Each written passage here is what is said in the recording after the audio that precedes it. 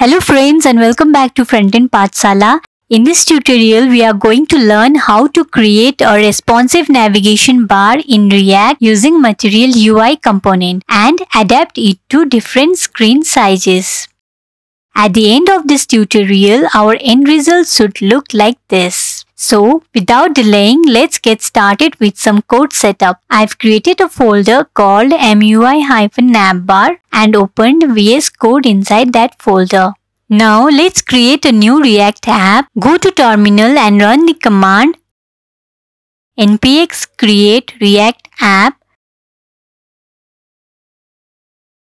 React MUI Navbar, which is our project name, followed by -- template paste TypeScript.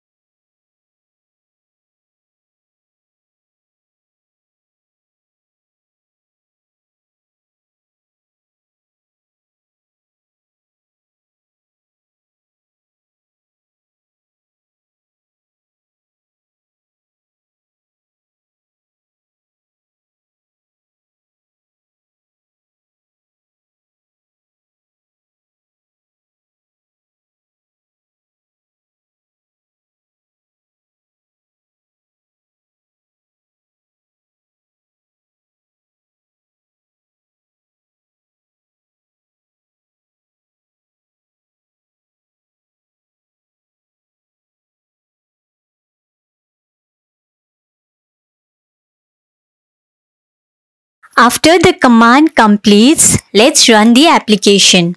First, navigate inside the project folder, cd react-mui-navbar and run the command npm start.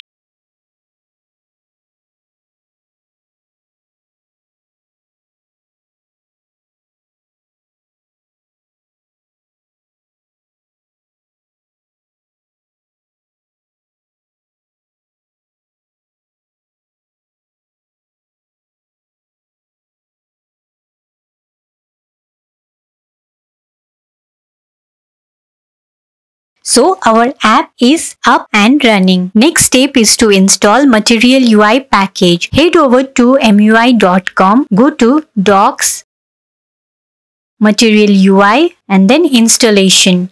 Under Installation, copy this command, go to the terminal, just terminate this, Ctrl C and paste the command here and then run this.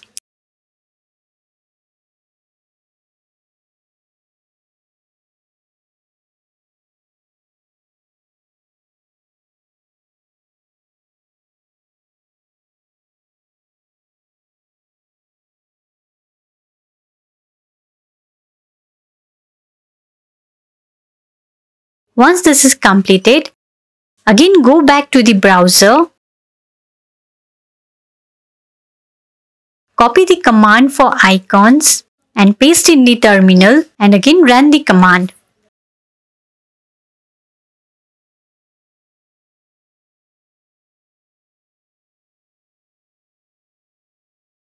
After it is completed, within the source folder in app.tsx file, remove the div content.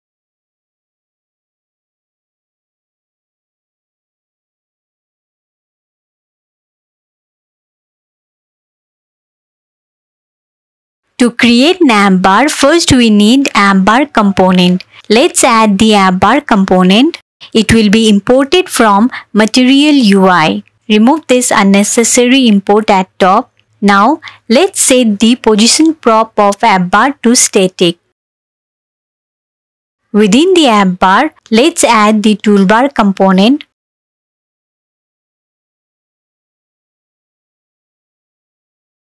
and import the toolbar at top from Material UI.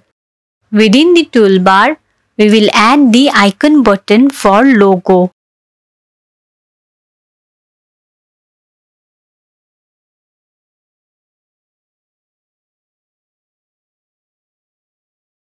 Go to Material UI and search for icons.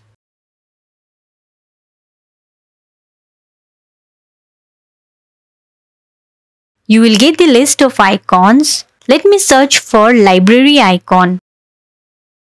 Copy this and import it here. Now let's use this icon.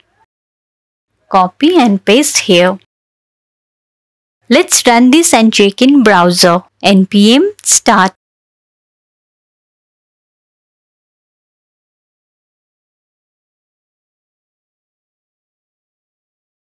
Just close the previous tab. So you can see now the icon is visible. On this icon button, I am going to set size is equals to large. Age is equals to start.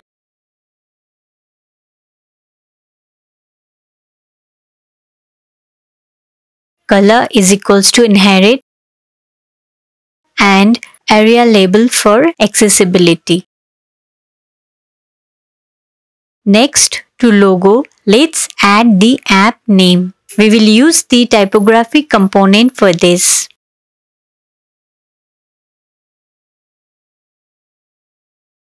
Import it here. Let's set the variant prop to h6 and component is equals to div.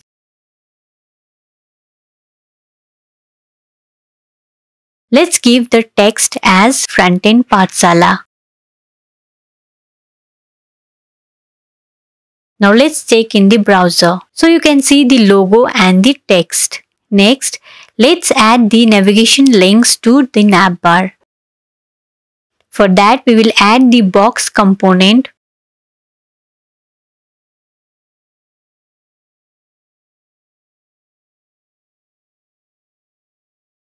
And at the top, import box.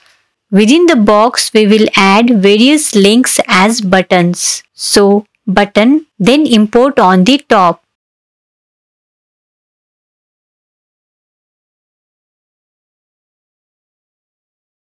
Add the first link. I am going to duplicate these buttons 3 more times. Rename it Home, About and Login. Let's check in the browser. It's not visible because we have not changed the text color. Let's add color is equals to inherit to all the buttons.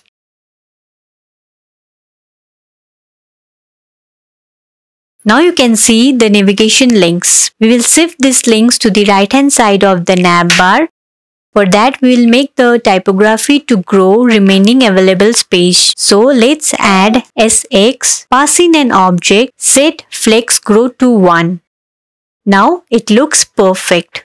We have created the basic navigation bar but is not responsive now. Let's work on the responsiveness. First, we will hide the icon button for small devices. So let's add SX, pass in an object, set display SX to none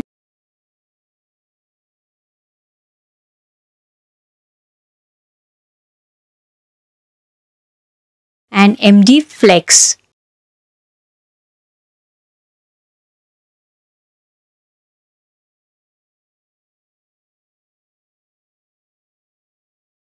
We will do the same thing for the text Frontend Pathsala.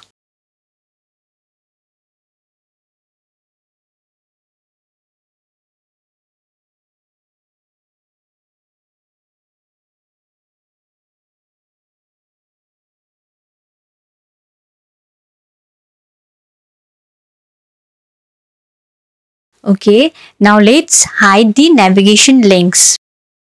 I'll just copy this and paste it here.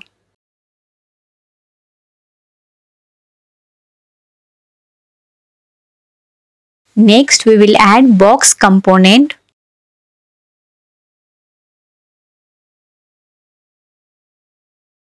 Inside that, let's give SX and set display access to flex and MD to none.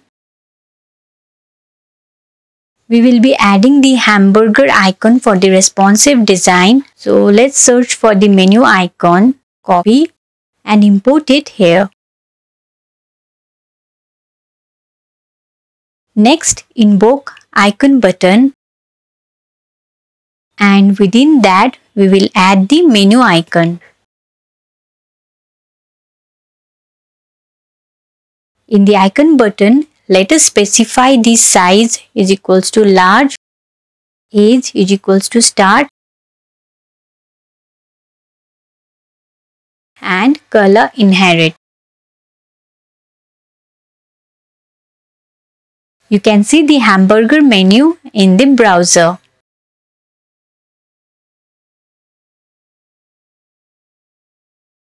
We will copy this icon button and typography code and paste it down here. Then change the settings, access to flex and MD to none. Let's go to browser and check.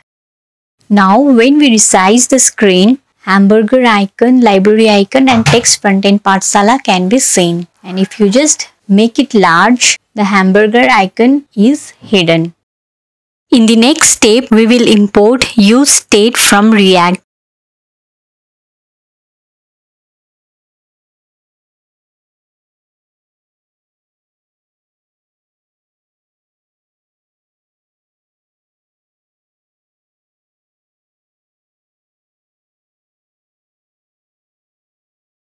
First, it will contain the state of the menu like anchor nav, then give set anchor nav,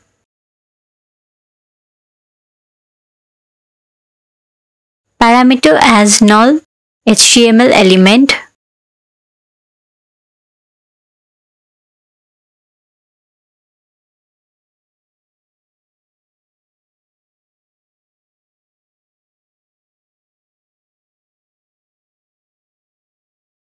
Now let's write the code for opening menu on click of hamburger icon. So constant open menu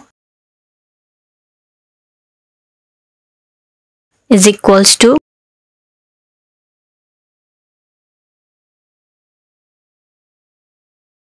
event will be mouse event. Let's import mouse event on top from React.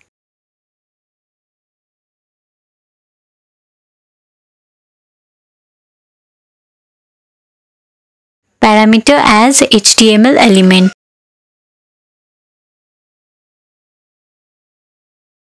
Arrow function.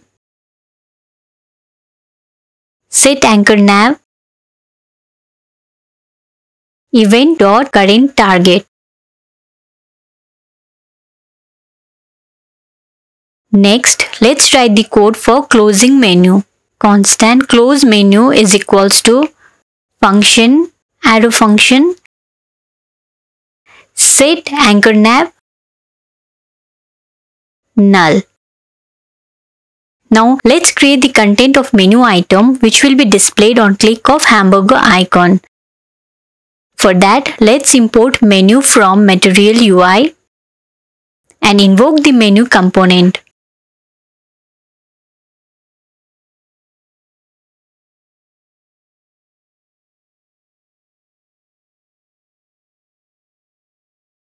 Inside the menu component, we'll give open is equals to boolean and in bracket we'll give anchor nav, which is the state of the menu.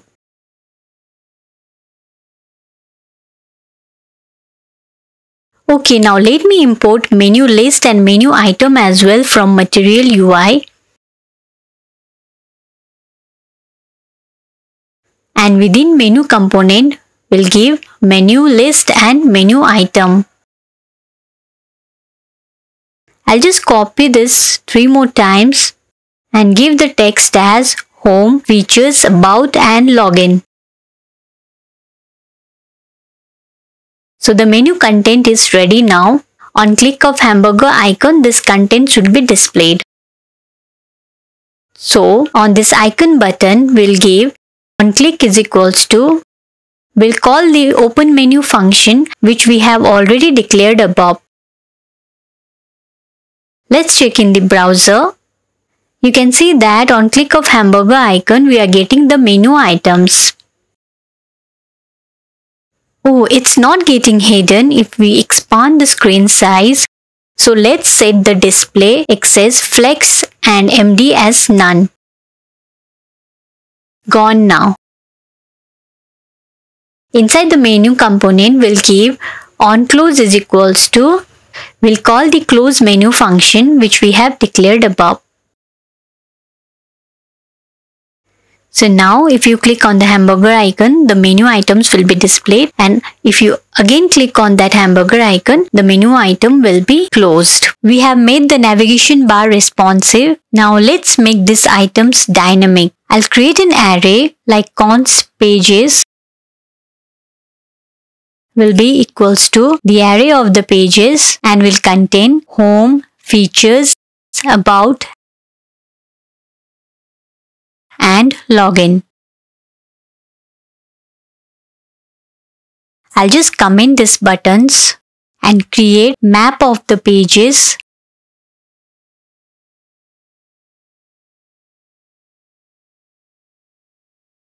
It will be having iterator like page. Let's add the button here.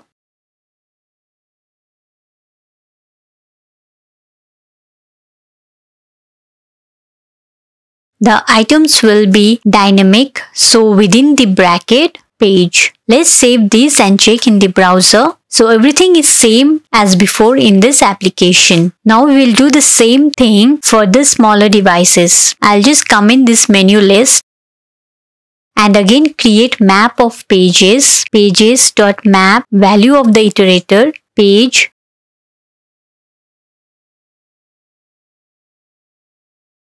Let's add the menu item. This will be dynamic, so within bracket page. Let's save this and check in the browser. Resize the screen. On click of hamburger icon, menu items are displayed. So with this, we have completed this tutorial. Thank you so much for watching. Let me know your feedback in the comment section below. And please don't forget to like, share and subscribe to my channel.